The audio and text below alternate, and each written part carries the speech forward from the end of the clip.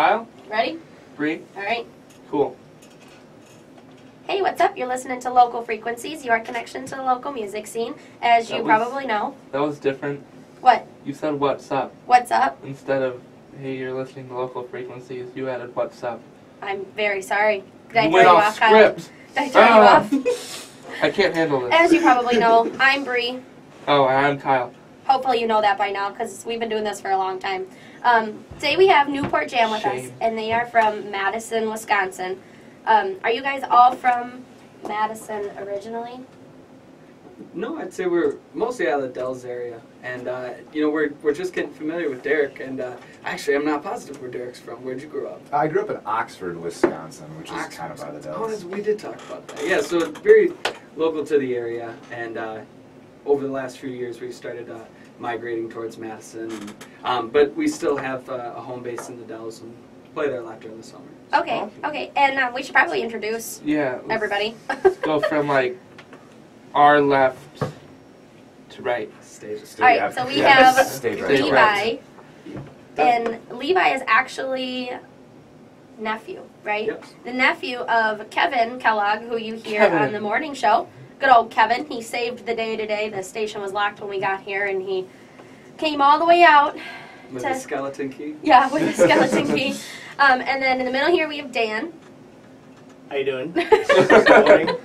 You can talk in the mic, Dan. It's cool. And then we have Derek. Yep, my name's Derek. And so Levi does guitar. I'm sorry. Yeah, I play guitar, and I also play keys, and I'm the lead singer. Okay, and Dan? I play bass guitar. Dan is also the only one without a beard. Yes. Very true. If you guys can't see me right now. Is there a reason? Just to paint the picture. I just can't grow a respectable beard like these guys. It's no competition. And then Derek, what do you do? I play drums. Drums. All right. So why don't we just get started? So you guys, you all met like in the Dells, kind of. How did you guys get together? Because I mean. Well, Newport Jam's gone through a lot of phases, and because it's been kind of a band being built through college and different things like that. Started out a lot as high school friends, kind of that had gotten together from. Sorry About Your Couch was originally a band we were in when we were playing more punk music, and we were out of the Dells at that time. So a couple of us original members from that.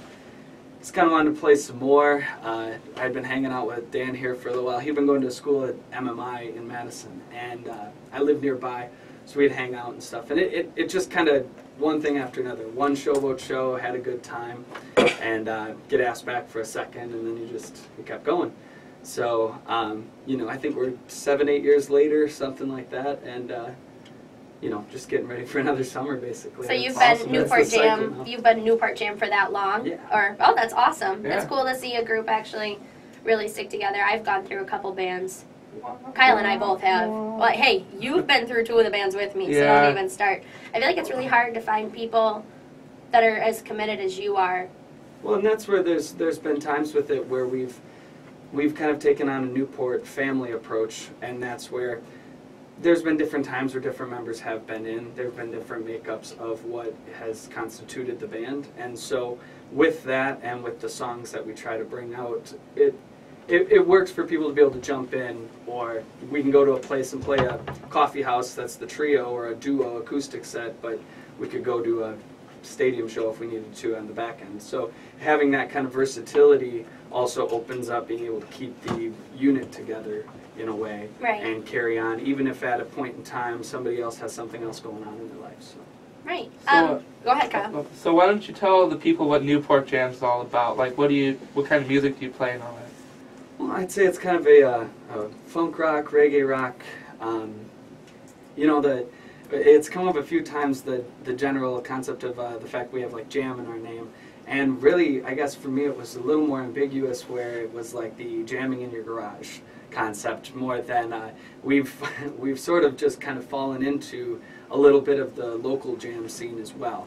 And it's a very welcoming scene, and we found a place of a lot of people who want to do exactly like I was kind of saying, where you can kind of jump in and fill in. You might find a saxophone player who's about it, or a good guitarist who can just jump in with any band. Mm-hmm. Well, if you leave yourself that kind of space in the song, it can make that room for people. So we're able to kind of blend into different areas, but I think really that's where it was the ambiguity of jamming in our garage, and that's where it all came from. So the songs range from that, things we listen to at any given time that are kind of inspiring us at that time, to stuff that we think will work in the sand at Mama's in the Dells. So when people are dancing and out in the summer, it's like, all right, would this be fun? So it's gonna be fun to play in the Dells in the summer. We've been booking. Kyle and I are a duo, and we've been booking a lot. And the Dells is not a place I have ventured to yet. It's a lot of work. well, that's true. If you keep your stuff fresh, there's a great thing about it, which is that we have gone through phases. Like one of the years we were playing there, where we played like 4 nights a week for them. We played Wednesday night at, I'd say, Mama's, Thursday night at Showboat, Friday night at Mama's, then Saturday night at Showboat. And the beauty of it was that every single night you could have totally different people. Right, it's such a large turnover in the Dells. It's ridiculous. You would almost, there's the locals that support, of course, and you get to know them, and that's some of the fun then is tweaking, and they notice the differences of tweaking your set a little bit, and they notice the differences of what you're doing from night to night. Right. But for the general, it's a fresh face, fresh crowd every night, and you can just have That's fun. the thing about I think one of the best pieces of advice I've ever gotten while doing this, doing local frequencies, is about booking and gigs, is don't saturate an area. But with the Dells, I feel like it's so, you just can't. Exactly. You can't. Like, and I will align with what you're saying. That's a trick, is not saturating a local circuit, right, or a regional circuit. You don't want to play, like in little old town of Mauston, you don't want to play 4 nights a week in a different bar, because it's all the same people. It's people that support you and love what you're doing, but at the same time they're like, yeah, I just heard that set list last night, like, and you're like, sorry, I can't learn 40 songs in the next 8 hours, like, exactly. Well, and a lot of people, you end up reaching out through social media and things like that to help promote and raise awareness, and you don't want to oversaturate social media with like the same thing to the same people, re-inviting the same people, because it starts to be like, okay, everybody's busy, everybody's doing things, and it is nothing but respectable. I appreciate when people take time out of their day to come see my show. That's awesome. I don't expect you to have 3 nights in your week to be able to like cut come ties. See me every night for 4 hours. This is happening. That would be awesome. But I understand that people have stuff going on. So yeah, it's understanding to keep the spread. But if you can come out, we sometimes do play 3 times a week. I was just going to say, Dan, do you have anything to say? Derek already said he's not much of a talker, so if you have anything to say, though, feel free to. Sounds good. I'll chime in with my tambourine. Here's a really good question we always ask everybody. Actually, I'm going to start with Derek, because he hasn't said anything, so grab the mic there. What is your earliest musical memory? Ooh, earliest musical memory. Driving my parents nuts in the kitchen with pots and pans when I was probably 4 or 5. I knew I was going to be a drummer from that point on. What every parent wishes their kid would be. What about you, Dan? Well, myself, I actually originally started playing guitar when I was about 12 or 13 years old. And I used to play in front of my brother's friends all the time. They were a couple years older than me, and they just loved it. And so I just kind of entertained them, and that kind of formed into, playing my own music, and just kind of developed with that. Cool. How about you, Levi? Yeah, I was trying to think if I had something earlier, what the timeline was, but I think it's fair to say, it ties directly together with when people ask the question of what was your first live concert experience. I think they're together in this one. And for me, it was when my dad, Kevin Kellogg's brother, took me to, I don't want to say it was actually WrestleMania, but it was a WWE event. And it just happened to be that was the year that Motley Crue was touring with them. And so they had the pyrotechnics, and they had all the stuff, and Tommy Lee was there, and I was just like... How old were you when you went to that? I'm probably 8. Okay. It's all hazy, anything back then, but yeah, it definitely, that's one of the first times I can remember seeing something like that, where it was on the next, if you will, the next level of something that I wasn't going to see quite, at a local show. So, that kind of cranked up some intensity, I guess, for the show, the entertainment. There you go, Kyle. That's what we need. Pyrotechnics. Rotating. Burn down rehab next time we play. The rotating drum set on tracks. Oh, yeah. Oh, yeah. All right, well, we are at the end of our first segment of the show. When we come back, you're going to get to know a little bit more about Newport Jam. You're listening to Local Frequencies, your connection to the local music scene. Hey, we're back, and you're listening to Local Frequencies, your connection to the local music scene. We have Newport Jam with us here. Yep, they're here. They're definitely sitting right in front of us. You know, with microphones. People give me crap because I talk so much, but Kyle just kind of... Well, What? Say it, Kyle. sometimes I have things to say. Well, then say them. Don't worry, Kyle, me either. All right, so continuing on from last segment, we talked about your earliest musical memory. So, I don't know if this would be related, like directly related, like it would be the Get thing to the I'm point, looking. Kyle. I'm trying. Let me think. What would be your most influential musical memory? That's a good one. I'm doubling down on WrestleMania.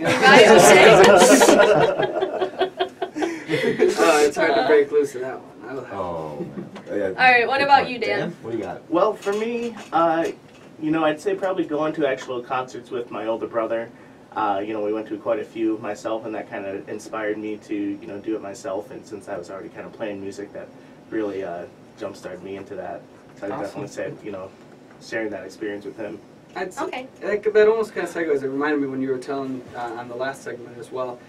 I think that was one of the next steps. I was hitting a point just after high school, and I was like, you know, I want to go back at being a lead singer. I want to do some things because we had done the punk band before, but we were starting something else. And I just remember my brother kind of put me in a similar where he was sort of tested me, and he was like, well, if you really want to do this, well then sing, sort of thing. Like just sing. Him and his friends were over, and they're like, this is what you're.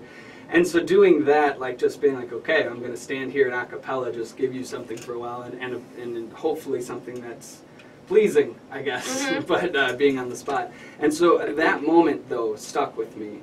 And I remembered then that, like, have the confidence to do it, take the chance.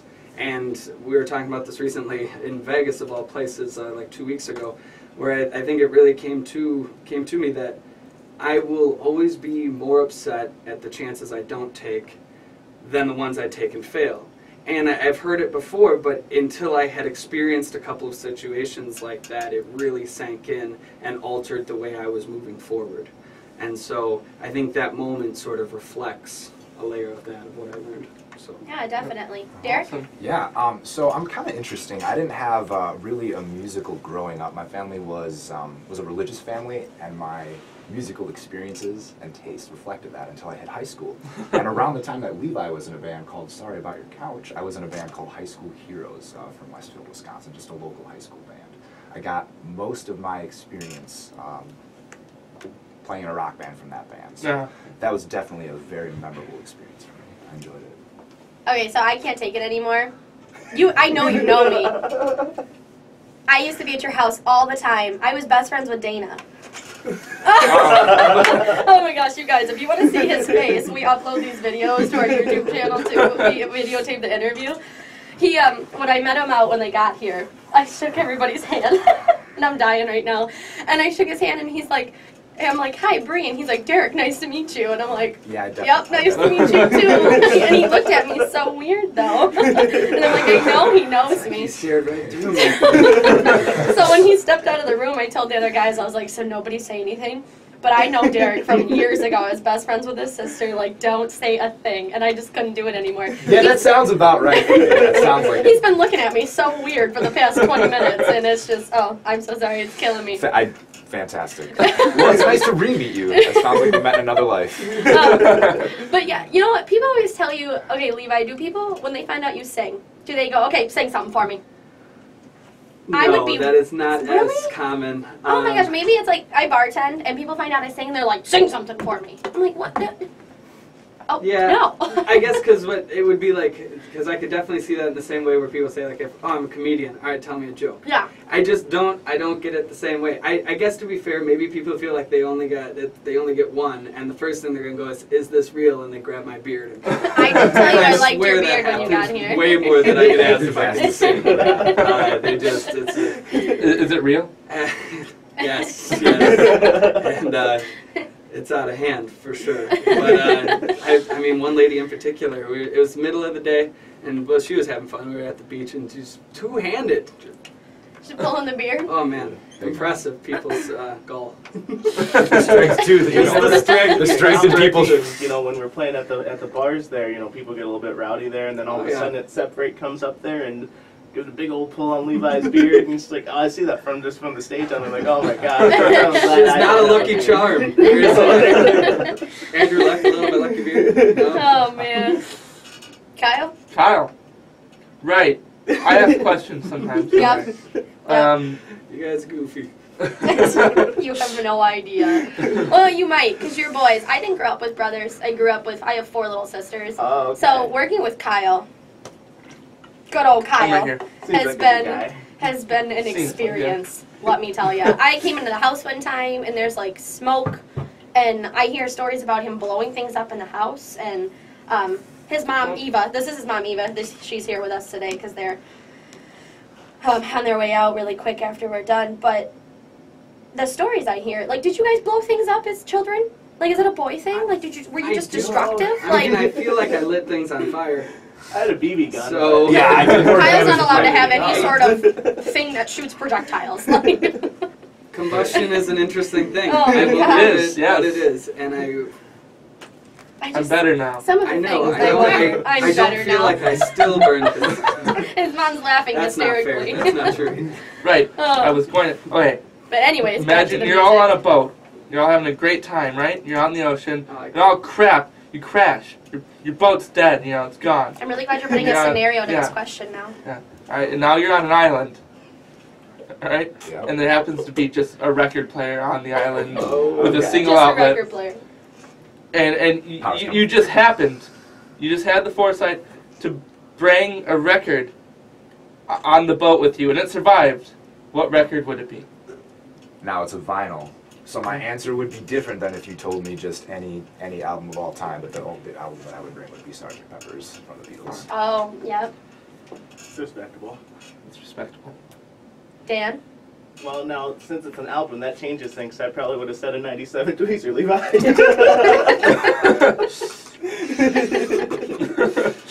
But I guess since it's an album, let's see here. See, I was not an album collector myself. I was more on the CD side, personally. So, Anything works. anything works. Levi, what's your album? It's the thing with this question is that I think it's the island that ends up, it's going to affect my decisions still at the That's end of the very day. true. That's And I very think true. that's where I fell into the category of like, honestly, like even a Bright Side of Life or something Okay. Revolution. I coming thought you were gonna that say way. Jack I mean, Johnson. those guys, something Revolution or something in that department would be very fitting to having a positive outlook going forward, being the only man left on an island, and completely fitting the theme of like going around and finding some coconuts to live. So, Yeah. So I think that's kind of where I would fall. Well, if you have that album, then I'd probably grab a good Sublime album, probably their self-titled one, just because that one yeah. I could probably listen to all day, and with those albums combined, they're probably a decent mix. I like that we found each other. And decided to- this was a good record. We got to take turns playing our Luckily, we all records. found each other and we all saved an album, different albums. All right, well, we have to take another break, but when we come back, Newport Jam is going to play an original for us, and what's the name of your original, guys? We're gonna play No Time Like the Present. All right, so when Awesome. we come back, you're going to get to listen to No Get to. Time Like the Present. You're listening to Local Works. Frequencies, your connection to the local music scene. Hey, we're back, and you're listening to Local Frequencies, your connection to the local music scene. We have Newport Jam here with us, and they are going to play their original No Time Like the Present. And we'll talk a little bit about the original when you guys are all done. Sound good? Sounds good. All right, good. so whenever you guys are ready.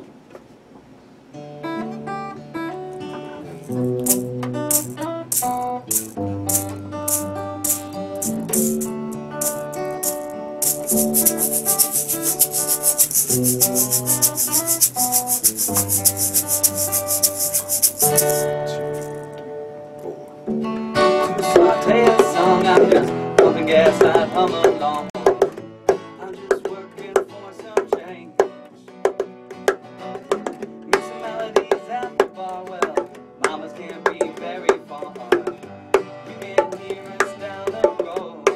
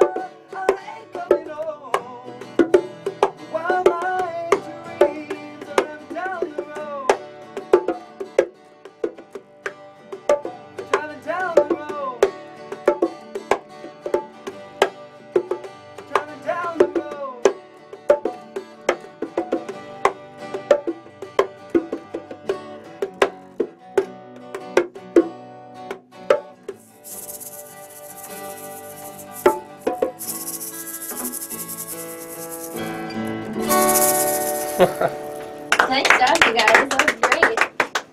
That was awesome. You guys you. can go ahead and get all resituated again. Steal this. Whoa. Just trying to find the right balance so I Taking the can not headband bump off. down with my cold. Yeah. So that That was was really good. No Time Like the Present. That was very different from other stuff Yeah, we had it on the was- show, but I liked it a lot. It was really good, Yeah, That guitar sounds awesome. Thank it you. does sound really good. What is it? It's a Simon and Patrick. It's a Canadian guitar that I bought it as a cutaway electric to get when I was a little bit younger, and the electronics aren't working in it anymore, but I recently had it redressed and reset so I could use it for other things. Yeah. But because between the general tone that I get from being a lighter body, but also the general the wood finish on it, just the back of it's beautiful. So Now this is actually a rare treat because normally you hardly ever play this guitar. He usually has a 79 Guild, is that correct? Yeah. You Okay. usually Yeah, play, but- but yep, but it's just under minor maintenance right now, so we're trying out. This one had been under minor maintenance before, so yeah, Switch. it's a slight cycle. Oh, that sounds awesome. Thank you. thank you. So what went into writing that song? I mean that one. It's a mix of an ode to Mama's Garage, a place that we've just. I think actually when it comes down to it, the outside stage at Mama's Garage we've played the most. Newport Jam has been on that stage more than anyone, and it's ingrained itself as part of us as well. Just the culture of Mama's and having fun in the Dells, and so. I wanted to write something that I guess I could speak to that, as well as speak to some of the general feeling that I guess I got from growing up in the Dells, and that was wanting for more at the same time. They teach you a lot of useful concepts like work hard, play hard, sort of the situation, but at the same time, I feel like the Dells also shows that there's so much going on in the world. Because of the amount of people that come to town, because of all those faces every night and all those different people, if you stop and talk to them, you know, you just start hearing about a lot of other things that it's really easy to forget about when you're so stuck on work hard, play hard, and the Dells can burn you out working hard. So. Yeah, that's True, yeah. for sure. But, so yeah, so I think that was a lot of it, and it kind of was a thing to help try to pull myself up. I can get kind of hermit style in the winter, and I think we all do. yeah, I hate winter. and honestly, the Dells only reaffirm that sort of thing because you enjoy it and then The you Dells kind of hibernate. shuts down Yep, itself just in the chill winter, and- so. So a lot of it was sort of pulling myself out of that and just like we're going for more. No time like the present. We're doing it now. So What would you Awesome. say, I always like to ask this question, what would you say is your guys' biggest, like support? Like who supports you in your music endeavors? I would almost reflect right back to Showboat and Mama's in the first sense when I say like a business and someone who's given us a platform that stood behind us since our literal first show to today. So we will obviously stand and say our families have been there for us and bought the, for a lot of times either bought the first guitar or did the first, gave the first push in a lot of ways, and those stories we were telling about ranging from WrestleMania to good older brothers and all these different things have been there. But we know that there's been incredible support from our hometown, from the Dells, and making sure that we had a place every summer to express ourselves and see and test and go back and forth and be that laboratory of sounds. So just kind of see what happens. Fans and people who happened to be there and appreciated us and stayed there the night and came back, the following night if you Yeah. were there. That's how that's For sure. it's one of those places. That's how the locals of that place become. It becomes another little family, and everyone sticks together and helps out and makes sure that everyone's taken care of and you get the work done you need to. So. And I think people, we always give credit, to like our families are always really important. Most of the time, sometimes your parents probably didn't want you to go be a musician because a lot of Totally. parents That's a don't very see it fair as yeah. as in quotations a real job. Yeah. But I think fans are really Quotations. important because they really they're the ones that buy your CDs and come to Yeah. your shows, and the more people you have at your shows, the more likely the bar is to hire you again, and Mhm. all that good stuff. So definitely out to the fans out there. Do you guys have like a SoundCloud or anything like that? We do have a SoundCloud. We also, we put it just on the back of our business cards. We're on the internet. Yeah, right. Just Yeah. go on the internet and ask Jeeves or whoever's the new person you ask. Ask, oh my nowadays. gosh, ask And, Jeeves. Wow, taking me back And they'll here. find you. They'll find us. But yes, It'll all so work Newport out. Jam is on Facebook. They Yeah, have a Facebook Facebook. page. We also- Find them, like them, share them. Definitely. We all also that good wanted to stuff. mention, and we're because we continue to host the Toodaloo Music Festival as well. And the Toodaloo Music Festival is located, I guess, kind of in that in between of the Lake Delton, Baraboo, kind of in between before the casino. Okay. At the Wisconsin Opry, the Big Red Barn. So we host our music festival there, and this will be the second year at that location, third And year altogether. when is the festival? June 9th, 10th, and 11th. Okay. So we just want to make sure that everyone was aware that that was going down locally, and it involves a ton of local and regional acts. We got Minneapolis bands coming, we have some Chicago area bands coming, and then a lot of Wisconsinites. That's So- awesome. See, and like we've lived in Mauston in the area our whole lives, and I haven't heard.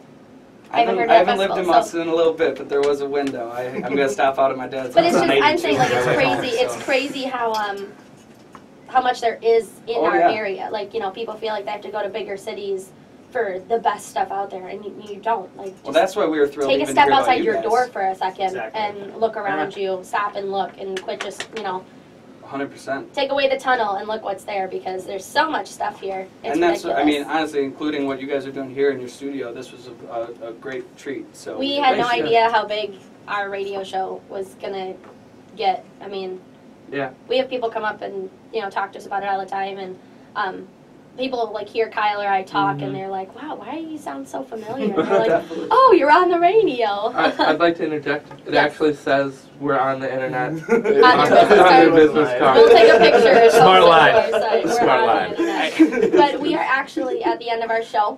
So thank you, Levi, Dan, and Derek, for coming from Madison to be on Yeah, the that's show awesome. today. Thank you. Be sure to Thank you very check out much. their music festival, the Toodaloo Music Festival. Toodaloo Toodaloo Music Music Festival. Festival. It's right outside the Dells, correct? So check it out. It's not that far, people.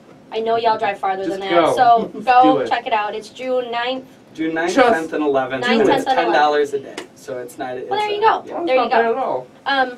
Do they buy tickets at the gate, You or can buy tickets at the date or in advance. We have NewportJamProductions.com is where That's we, also on Facebook. They're on the Yeah, internet. we're They're on the internet. internet. You will find all that stuff. Tickets are available, and we'll get you all set up. Camping across the street is available. It's next to the Motel 6 as well. So there's places to stay, and be a ton of vendors and local food and things like that. Cool. Is there anything else Awesome. you guys wanted to say before we go off the air? Just thank you once again. That's Yeah, very nice. definitely. Yeah, thank you very much for having us. Thank you for coming. And Kyle and I wanted to let you guys know that Kyle and Bree will be at Rehab Bar and Grill on the 3rd of April Oh, from yeah. Be there. 4 to 8. I think it's from 4 to 8. Just why Rehab don't you Bar and come? Grill from 4 to 8. And then that Saturday, April 9th, we'll be at Hillsborough Brewing You should Company be there from too. 8 to 11. So come and Just go. check us out. Like, Remember, support your local musicians, all of us. All right, so I think that's it. Just go. Just man. Kyle says, just go, man. So, All right, thanks you guys for listening. Thank you, Newport Jam, for coming. thank you. Yeah, And, it was awesome. I think that's it. That's it. Oh, next week Oh, we next have week. Lo Marie and her sister. Ooh, I believe it's Valerie, but don't quote me. But don't quote me. Is going to be on the show next week from Madison also. So thank you guys for listening. You're listening to Local Frequencies, your connection to the local music scene.